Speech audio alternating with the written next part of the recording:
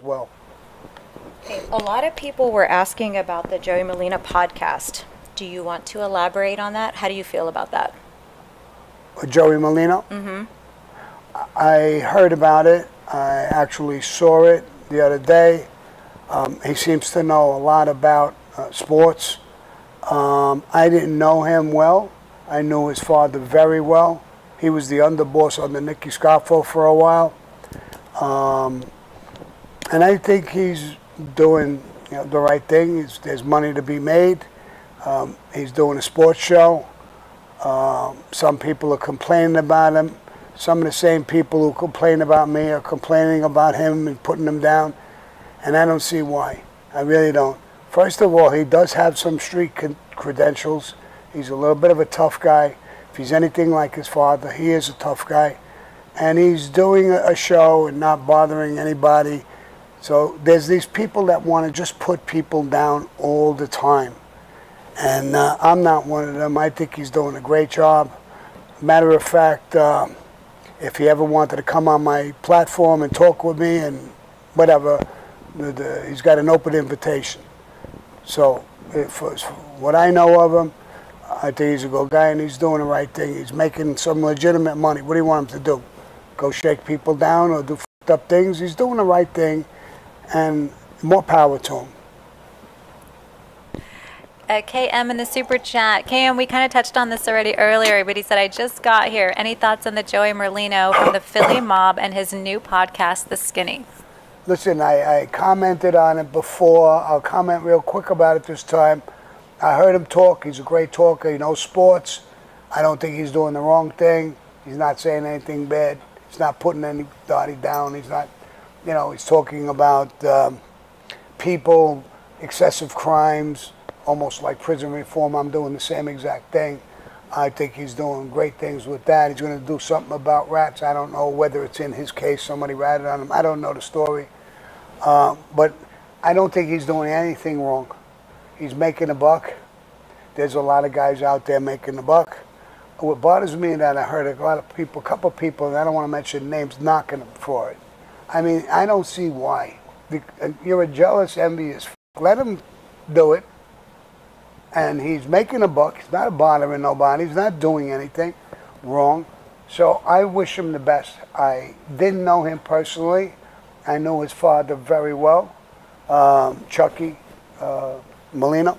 He was the underboss under Nicky Scarfo for a while. So that's my opinion about him. I heard it. He obviously knows a lot about sports. He knows a hell of a lot more than me. I was listening to him. He's pretty good at it. He seems like a good talker. And so I don't think there's anything wrong with what he's doing. What I think is wrong is that people are trying to put him down. Same people who are doing the same thing, trying to make a buck. Why would you put him down? Let him do it. And like I said before, I'll say it again, if he ever wants to come on my show to talk to me, and he's got an open invitation. So I like the guy. You're a rat. You know you're a rat. Like same thing with Sammy the Bull. Listen, do me a favor, all you rat motherfuckers. Do not invite me on your show. You're insulting me. I wouldn't pee on you if you were on fire. Leave my name out of your mouth and go about your own business. Use all. I'm done with you. Okay, we have a question about the Joey Merlino podcast. Let's see. I know, I didn't. He keeps bugging about it. Hey, the wax brio. Sammy, apologize if you already talked about this, but what are your thoughts on the Joey Merlino from Philly and any dealings in the past? And would you ever sit down with him as a guest on his new podcast? I didn't know him. I know his father. When there was the war in Philadelphia, I was involved in the war in Philadelphia. I knew his father well. I didn't know him. He talks about rats. Now he's talking about that. I don't know what he's doing. I know his uncle was a rat, and they killed him. So when you're talking about rats, turn around and look at your family, and look at, and look at what you're doing. It's not a rat movie. He's not a rat. I'm not calling him a rat.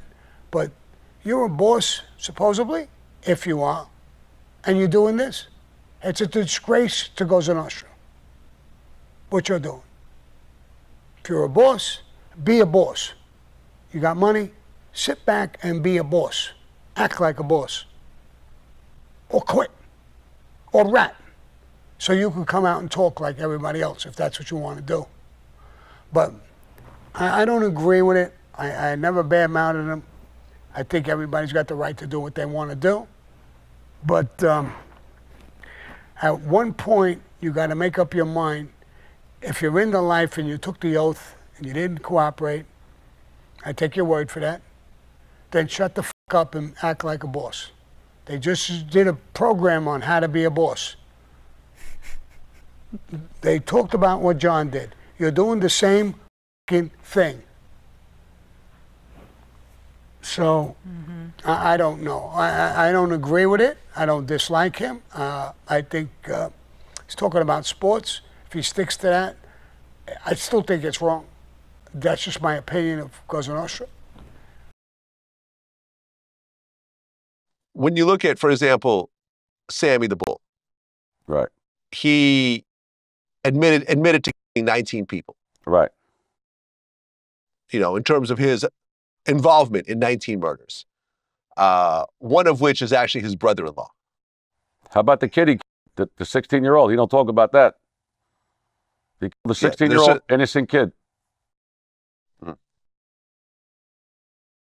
He ended up getting 5 years because for his, you know, he cooperated against a bunch of mafia bosses. I mean, he was going on a tour of taking the stand whenever they wanted to in order to achieve that. What's your take on it? Well, he got 5 years. He killed 18 people. You do the math. That's, what do you get? 3 months of murder. You get more for drunk driving. Right? You get more for drunk driving. 3 months. 3 months of murder he got. That's like taking Bin Laden to get his underlings. Would they give Bin Laden a deal? He went and told all people. I mean, listen, they all got the same. Franchise, Sammy the Bull. Oh, I don't even know. Sicali, whatever. They're all, that fat kid, Ruggiero, whatever the fuck his name. He said they changed their life. That's what they say. Yeah, they changed their life when the fucking handcuffs went on them. Let me ask you a question. If Sammy the Bull and all them, whatever the names are, Franchise, all these rats never got locked up, where would they be right now? You tell me. I'm not sure. Probably doing the same thing they were doing Yes, before they got Philly and locked Eddie. up. Yeah, Philly and Eddie. His mother used to love it when they called it. They used to write in the paper, Phil Crazy Philly and Eddie. She loved it. He would be in Atlantic City. Sammy the Bull be on Mulberry Street. Franchise, now he found God. They all found God. You didn't find, when you were robbing the government out of gas money, you didn't find God. You didn't go to church and give them no fucking money. You were a tough guy walking around New York. So they didn't change. The handcuffs changed them when they got locked up. That's the fucking bottom line. They could say whatever they want just to try to justify it. This guy said this. This guy was going to kill me. This guy didn't give my wife. Ralph used to say, I went to jail. They didn't give me no money. They all got to say, there's no excuse. They were going to jail. If Ralph didn't go to jail, if he didn't get locked up, he'd be walking around like fucking Hitler. Well, yeah, I mean, I've interviewed, easily over 100 people that have cooperated for various reasons. And it's always like, I would have gone to jail and done 500 years until I heard the tape of John Gotti saying that he's going to turn on me. And then at that point, I cooperated against everyone. And it's like, well, you didn't just cooperate against Gotti. You cooperated against all these other people that didn't say anything about you. And it's like, well, but it's not just me. I was just one of many and so forth. There's always a great excuse to cooperate. It's always, I would have done it except that this one thing, and that made me go completely in the opposite direction. You're 100% right. Listen, they can say everything they want, money, all this, that. The main thing is when them handcuffs went on them, when they got indicted, that was it. They were telling. If they didn't get indicted, they'd still be out right now. They'd be wherever they still be doing what they were doing. So it's all shit when they say, I changed my life. You didn't change your life. The handcuffs changed your life. I'm the same guy. I got indicted 5 times. Nothing changed my life. I'm the same guy. That's it.